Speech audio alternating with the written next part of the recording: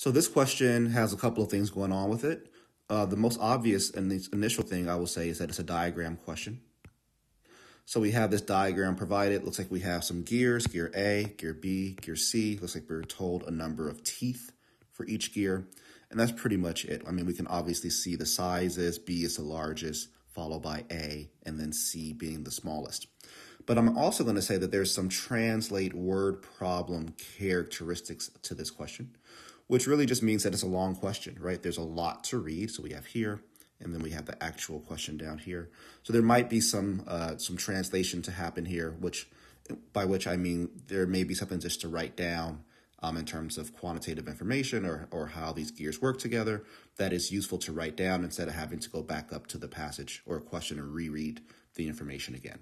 So let's get started with reading and see how these two strategies work together. So the question says a gear ratio R to S is the ratio of the number of teeth of two connected gears. Okay, so R to S ratio has to do with the number of teeth. And the gears have to be connected, right? So again, we're looking at, well, these two gears are connected. So A connects with B, but then B also connects with C right there. So let's keep reading. And then it says the ratio of the number of revolutions per minute of two gear wheels is S to R. So it looks like whatever R and S are, we just reverse the order of that, and that will give us the ratio for the RPM for those connected gears. In the diagram below, gear A is turned by a motor. The turning of gear A causes gears B and C to turn as well. So, hopefully that makes some sense. So gear A starts to turn, and then that makes the rest of these turn as well. So gear A, going down here, if gear A is rotated by the motor at a rate of 100 RPM. Okay, so now we're getting some more information. So gear A, in fact, let's just write down what we know about each of these gears. So gear A, gear B, and gear C. So what do I know about gear A? Well, the question is now telling me that it has a 100 RPM. And we also know that it has 20 teeth. Gear B, we know that it has 60 teeth. But we do not know the RPM. We'll just put a little blank. Gear C also, we do not know the RPM, but we do know that it has 10 teeth. Okay, so this is kind of all, so far, part of my translate word problem strategy. I'm just writing down the information so that I can just look at what I've written and not really have to go back up to the question to look anymore. So I'm pretty confident that, that what I've written so far captures everything that I read in the question. So the rest of the question says, what is the number of revolutions per minute for gear C? So here's what we're trying to find. Okay, so if that's what we're trying to find, and this is all that we've been given, then how do we use what we've been given to find what we're looking for? Well, what I know is that each of these gears, for each of these gears, we do have information regarding the number of teeth that they have. So I'm going to start off with this R to S ratio. I'm asked for gear C, but So let's try this. So a A to B ratio, right? Because that's just saying gear A and gear B are connected, which they are right here, would give me an R to S ratio. Again, that's the teeth, which is 20 to 60. When I simplify this ratio by dividing both of these by 20, what I end up with is a 1 to 3. That's my simplified ratio.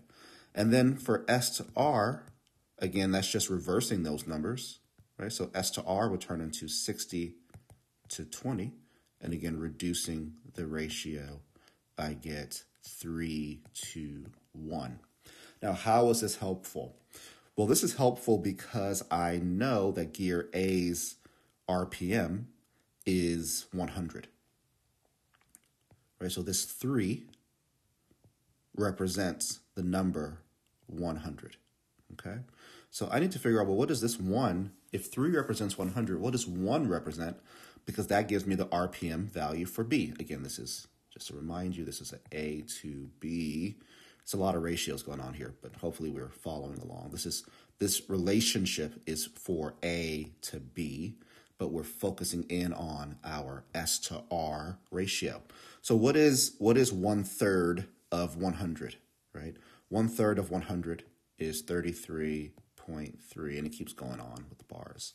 So that tells me that if gear A's RPM is 100, then gear B's RPM must be 33.3, let's call it. All right, so now I can kind of go now to my B to C relationship. And again, for its R to S, just the number of teeth, it would be 60, right? Because we have 60 teeth for B, to 10, we have 10 teeth for C. And that would reduce down to 6 to 1, right? Just by dividing by 10 here. So that's for my teeth ratio, but then my S to R, which is the RPM ratio, would turn into a 1 to 6. Right? I'm just reversing my 6 to 1, so 1 to 6. Now, what do I know? Again, this S has to do with gear B. What do I know about the RPM of gear B? Well, I know that this 1 represents 33.3. Therefore, this 6 has to represent the RPM for gear C. Again, the relationship we're dealing with is B to C, but we're focusing in on the RPM relationship or ratio here. So to figure out the RPM for gear C, I'm just multiplying 33.3 times 6. And that number is 199.8. The question asked for the revolutions per minute for gear C, so that is my answer. When I round that up, I get 200, and realizing that this really should have been like a lot more threes here, I'm pretty confident that 199.8 is not too far off. So the answer here is choice C.